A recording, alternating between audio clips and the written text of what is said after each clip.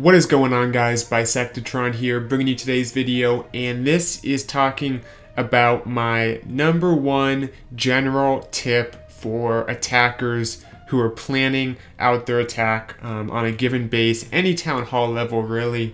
We see all these different phased attacks: queen charge this, Sui hero that, maybe a blimp with yetis involved, all these kinds of multi-stage attacks.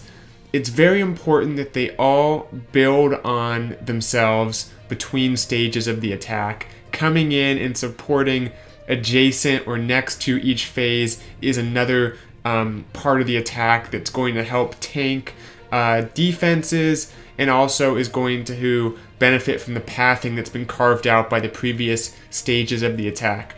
So that's kind of a lot of theory. Let's get into the specifics of this. It'll make a lot more sense as we break it down through some of these attacks. Starting off with a nice queen charge Lalo. This is actually one of our bases being attacked, but still wanted to show it. One thing I always talk about whenever you're playing a queen charge, whether it's a hybrid, whether it's a Lalo like this, any queen charge attack, you want to have a plan for your queen to survive the entire attack. And you can see there's all these defenses that have locked onto her, but that slammer comes in next to her and takes out these defenses so she doesn't take that damage. That's very important, because otherwise she was getting low even with that rage, plus the eagle was locked onto her. It's important that slammer comes through, takes out like 3 defenses, then the slammer meets up with the Lalo that's going to enter in and take out the town hall and push through the base. So really what we saw here, it happened very fast, but the plan built upon itself with all these different stages coming in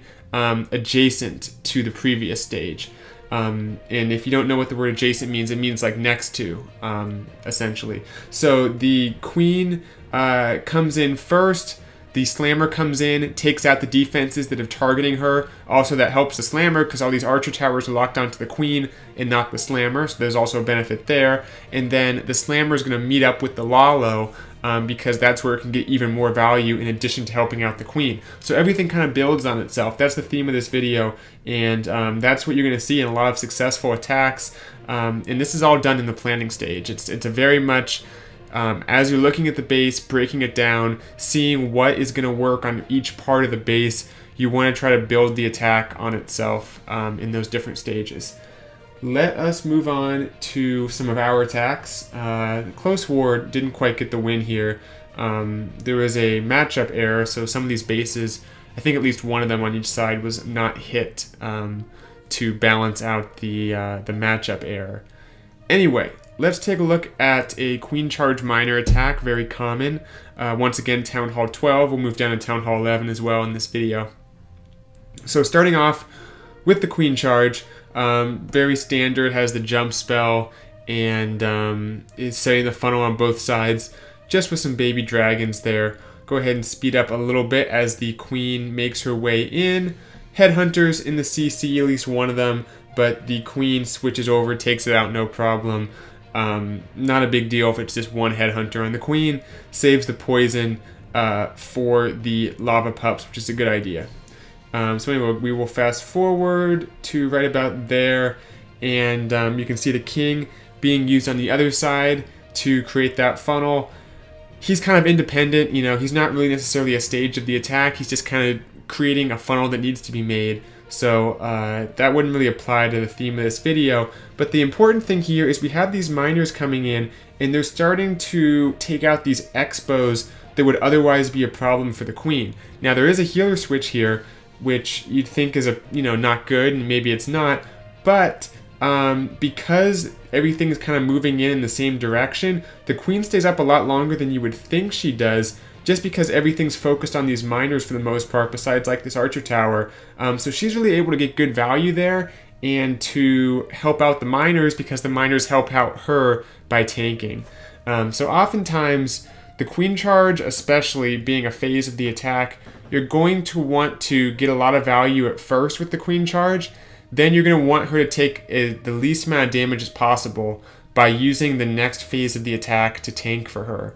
because the queen is a very valuable tool to have up at the end of the attack for cleanup, and also she's good at kind of taking out those last like ring of defenses if she takes them out one at a time, especially if there's some healers left on her. She's a very good troop for like wrapping up the remainder of the base if there's like a little bit left up.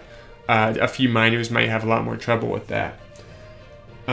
Take a look at a few Town Hall 11s here, starting with 21. Totori Jazunius attacking this base, and once again, Queen Charge Miners. We'll take a look at one more because this is one of the biggest attacks that this is so important for. And I think I even said this in a video maybe a month ago or two, if my memory is on for that. Talking about kind of, maybe even longer than that. Surprised I remember this, but talking about the keys to the Queen Charge Miner attack, or Queen Charge Hybrid, whatever, similar concepts. And one of the big keys is that the Queen, there's a plan for her. It's not just about getting that initial value, but there's a plan for her to continue the entire attack and just get a ton more value after the next stage has started, after the miners have been deployed. What I like about this is the king kind of funnels the queen here, but also ends up funneling the miners too. The siege barracks will play a part in that as well, but that was nice there. Queen takes out that golem in the CC, siege barracks is dropped, and then what you're going to see here is the miners are coming adjacent to the queen. Now obviously you don't want to bunch up too much, that can ruin an attack if the queen and everything is too bunched up. You want them still taking out different buildings, that's the most efficient way to do it, but you want them tanking for each other. They're close enough that they're kind of being able to soak up damage for each other, and defensive buildings have to choose between either targeting the queen or the miners, and like I said, you want it to be the miners, not the queen that's targeted. So you can see here the miners actually push her down, which is important. They were used early enough that they take out the buildings up at the top, pushing her down and around to take out these X-bows, archer towers, just get a ton more value. So the queen really got a ton of value for this attack. There was plenty of miners, but still, it's always good to have the queen kind of making sure things work out here by staying up the entire time. Very nice for a Queen Charge Miner attack. By the way, keep an eye out. Which direction is it? That way, in case something scary pops up into the window there. Someone said that in the comments a couple videos back, and it had me like a little on edge. So keep an eye out in that window in case like a face pops up into it. Let me know in the comments if it does, so I can check it out. Alright, one more attack to take a look at, number 22.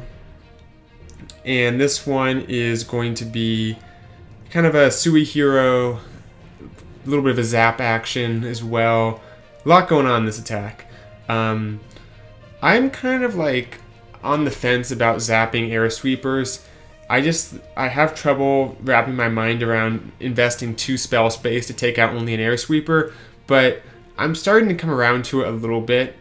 I typically am very irreverent of air sweepers. I don't think they do that much, at least from my perspective when I'm attacking. And maybe that's why I fail a lot of my air attacks, more than ground attacks, it seems like. So I've seen a lot of people make it work, so I'm gonna say, you know, it's a good strategy on some bases, especially where the air sweeper like this one would be covering so much of the Lalo. Pretty much the entire Lalo would just keep getting pushed back by that air sweeper. So I can see the value in it. But check this out, the Sui hero sets up the slammer. That's one of the biggest things that I like for any type of Lalo attack, whether it's a queen charge or Sui hero like this, is the slammer comes in because the king, queen, whatever, carved out air defenses, so it's like an Inferno Tower is just a sitting duck waiting to get taken out by a slammer. The multis can't do anything against them. Great value. The slammer gets all the way to the eagle. A nice clone spell in there as well. Even, yeah, there's a clone spell used. Check that out. Talk about aggressive spell space there. Zaps and a clone. But looked like it worked out nicely. A dragon in there to help take out the queen, which I don't think was even much of an issue. Then a couple of hastes. There's like some cloned level 9 balloons. Just, you know, everything worked out very, very nicely for this Lalo. And that last Lava Hound sitting nice and fat on that air defense there. It'll cut across and I think explode eventually. But Warden's ability just crushed this base, and I think that is one of the biggest keys. In this video, we looked mostly at the Lalo and using that slammer, then having the slammer meet up with your balloons eventually as it supports your queen or whatever the case is. And then we also saw the miners, how important it is to have your queen up the entire attack on those miner attacks.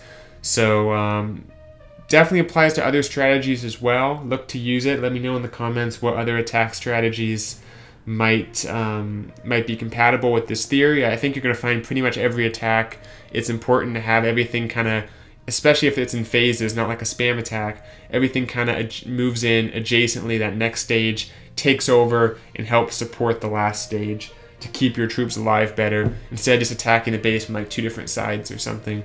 That's why you don't see that happen. Anyway, also thinking about streaming, I have to get like a time that works, a time where I'm kind of free, there's not a lot of distractions, but back in my mind, I will consider that for some good wars if I can get the last hour sometimes. We'll see about that. Anyway, that'll do it. Thanks for watching, and drop a like if you enjoyed, and I'll see you guys next time. Bisectatron out. Oh, also here's my end screen. Thanks for watching this video. If you enjoy my content, consider supporting the channel by entering my creator boost code, bisect, in the settings tab of your game, and keep in mind it occasionally resets and must be re-entered. Click or tap for another video and be sure to subscribe. See you all next time. Bisectatron out.